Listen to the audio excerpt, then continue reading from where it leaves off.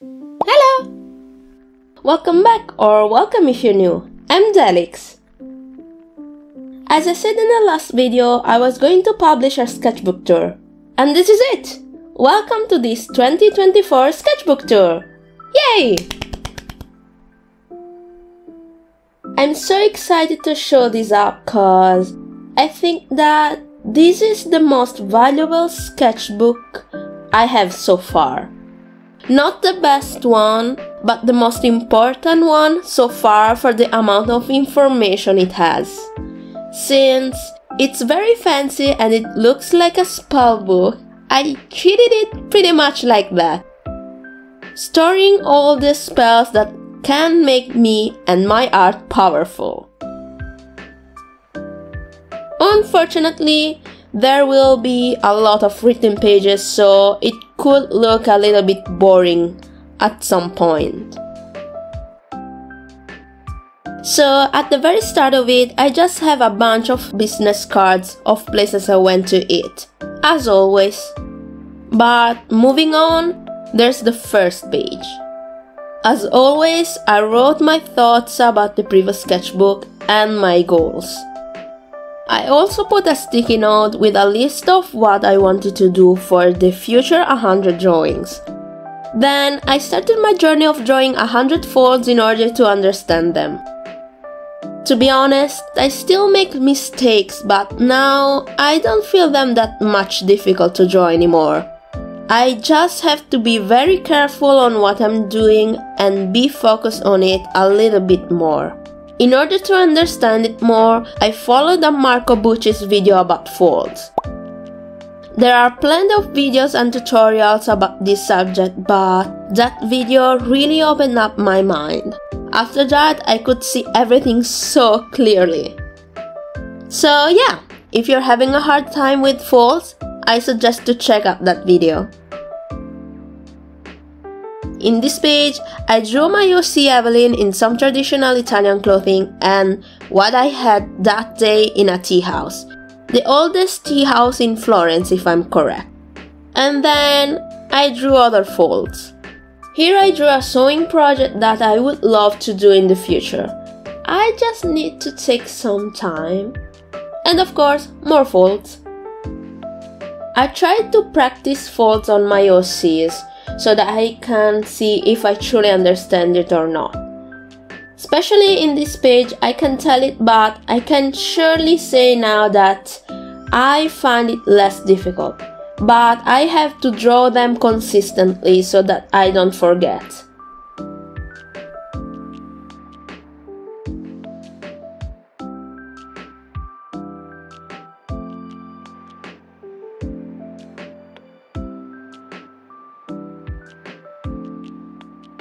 Here I finally reached 50 folds, and to celebrate it, I drew an otter. We were around October, and since Starbucks opened another shop, I went there and tried the pumpkin spice latte. It was a little bit disappointing. €5 for no spice, definitely no pumpkin, just latte. Never again.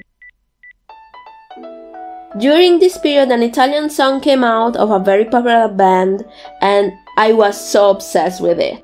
I drew a young Royce with some of the lyrics of that song, surrounded with other folk studies.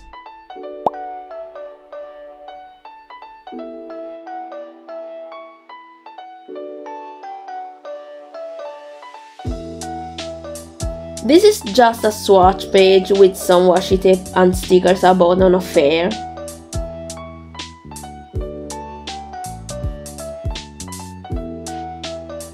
This page was dedicated to my birthday.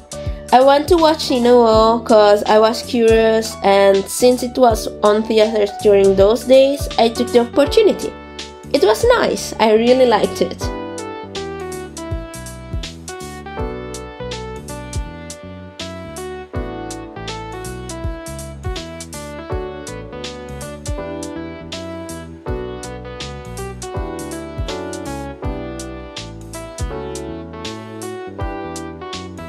There's not much to say for this page besides my joy, after finding again my favorite cereal bars and those salted caramel twigs.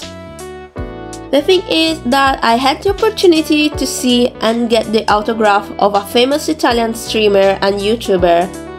Now it's on my sketchbook and it makes it more special.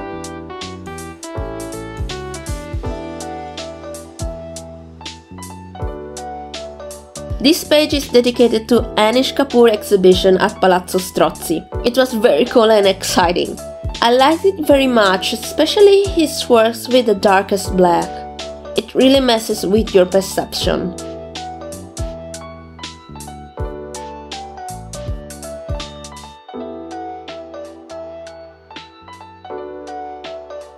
From this point starts the real deal. Since I started to go to art school again, I decided to take my notes here. For the first lesson, we were studying anatomy.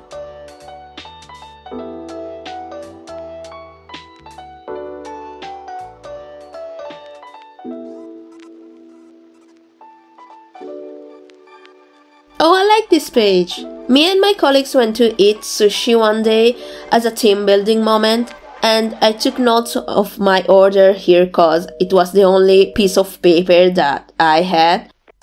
The food was quite good that I decided to draw it. Then I drew my best team, Vanessa, Uriel, Friday, and Kevin, as if this was their building moment.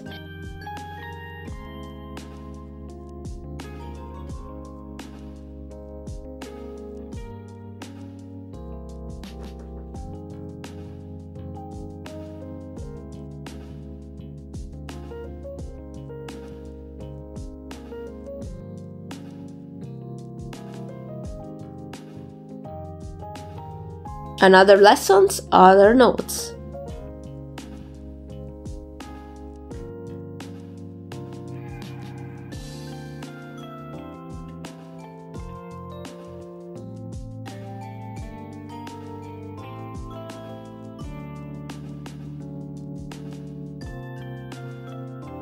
I bought a Pokemon themed advent calendar for December and I wanted to draw every Pokemon I found as a little holiday challenge.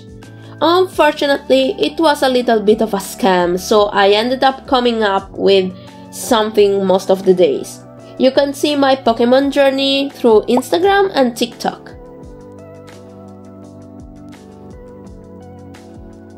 More notes and some doodle of a very young Royce and Ace while I continue my journey with Fold.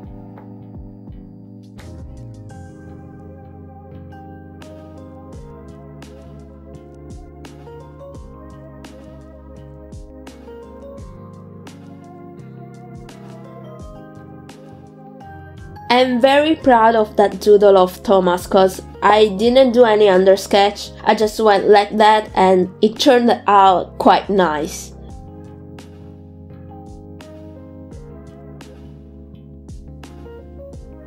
During December, more or so, I decided to take the annual Schoolism subscription and give it a try, on top of my classes. I really wanted to follow Irie Pan's class since I love her work so much, and I took notes of it, of course. Here's my 2023 art recap. I did an analysis of my work digitally, but I wanted to do it here as well. I wrote what worked and what not and my future goals. I made a video of it where I talk more about it in depth.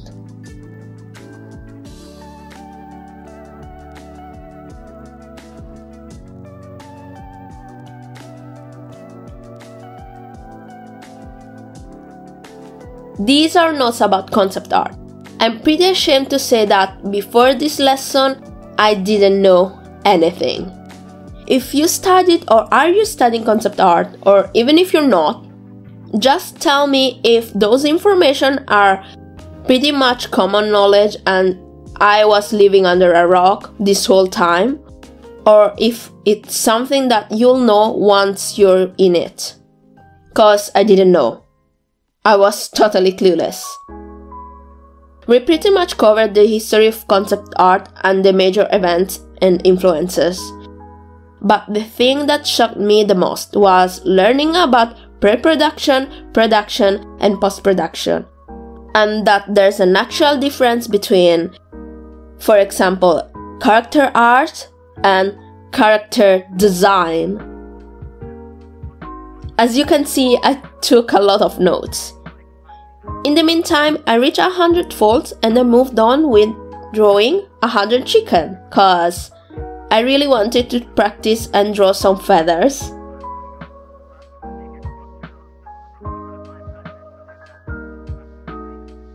I went to see the Alphonse Mucha exhibition a second time and I drew something.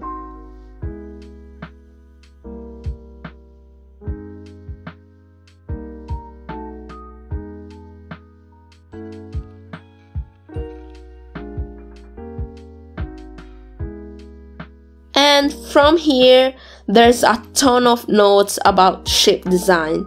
This was the toughest segment.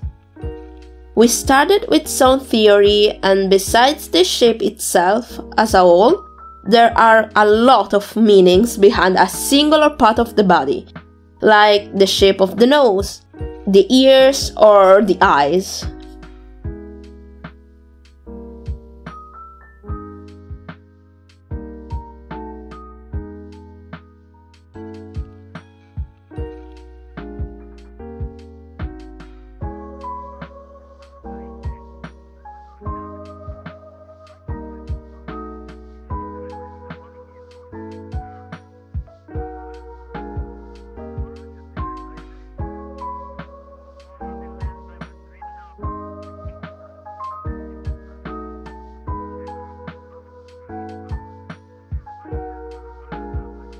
During another lesson, my professor told us something about shape design being more like an IKEA manual instruction. So, of course, I drew Royce with a suspicious expression, trying to figure out those instructions.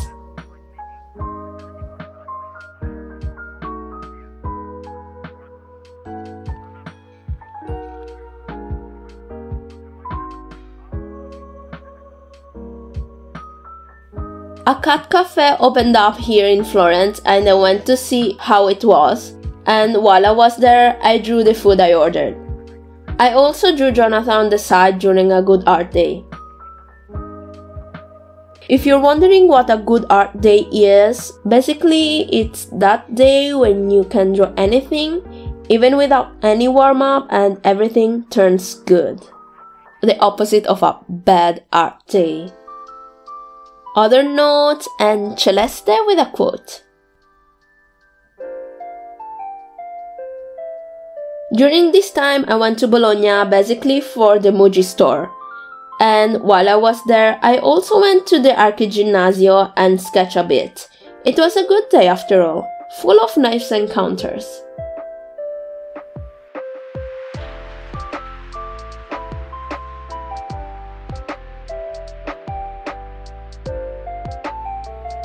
Here's Kev being a grumpy kid as always, complaining about the rain cause Florence can be too rainy at times.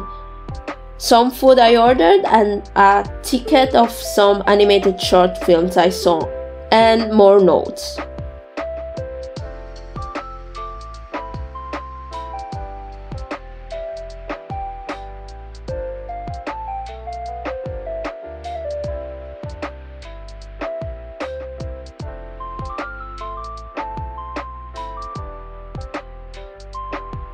During this year, I also started to take some private lessons on top of my normal lessons at school and the schoolism subscription.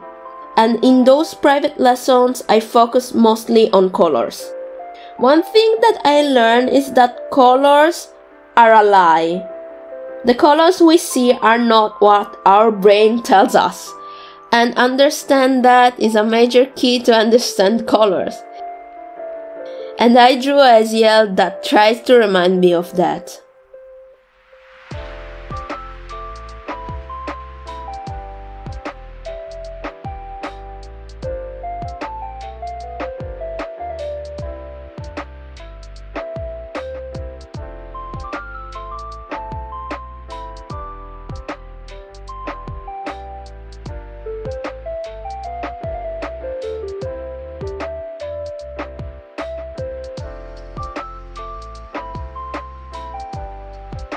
Anyway, besides taking notes, I also tried to doodle a bit here and there so those pages wouldn't be that boring.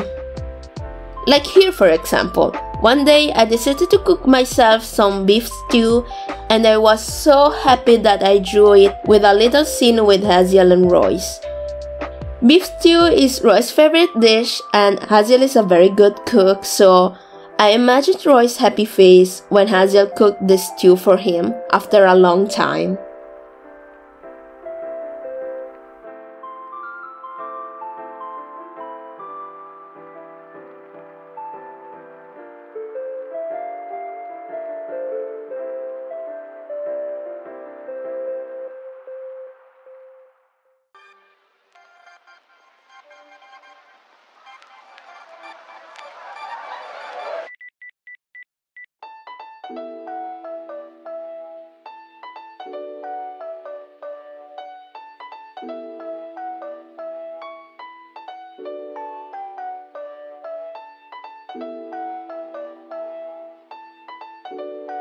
Here's Jonathan with some bags and a ticket of the second day of the Korean Film Festival where I went to see some short films.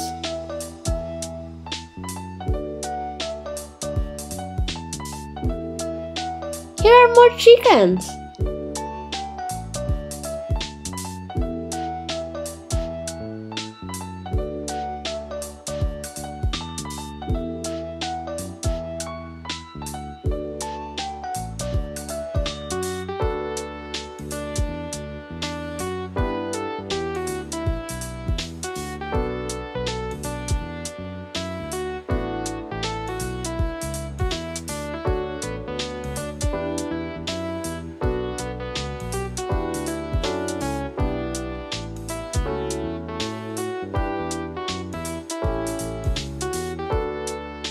It doesn't seem like it, but I didn't draw in the sketchbook for a while and this is what I came up to after weeks.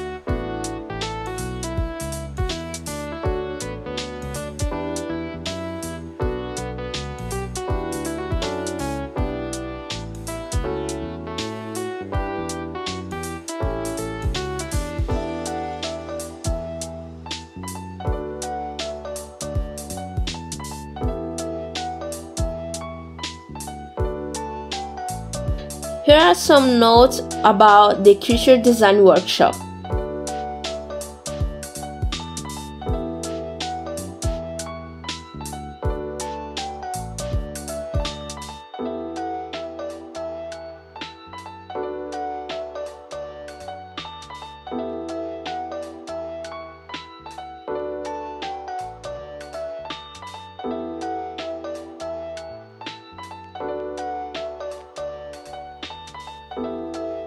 Here are some other notes, some chickens and Thomas that doesn't know what he's doing with his life. Since they were the last pages, I started to take notes somewhere else and I continued with chickens.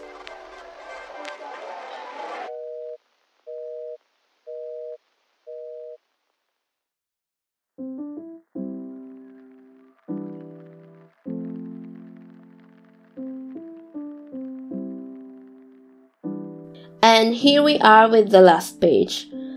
As always, I wrote down my thoughts about the journey with this sketchbook. Although there are plenty of useful information, I haven't had the possibility to experiment more in a practical way. There is so many written pages. Hope it wasn't that boring to watch. But I do really keep it close to my heart cause I feel like it's very special. I wish I went more in depth on what I learned so far, but I think that this could be an idea for a future video. So yeah, this is the end of the sketchbook tour. If you made it this far, thank you so much. Give it a like if you liked it, subscribe for more, and see you next time. Bye bye!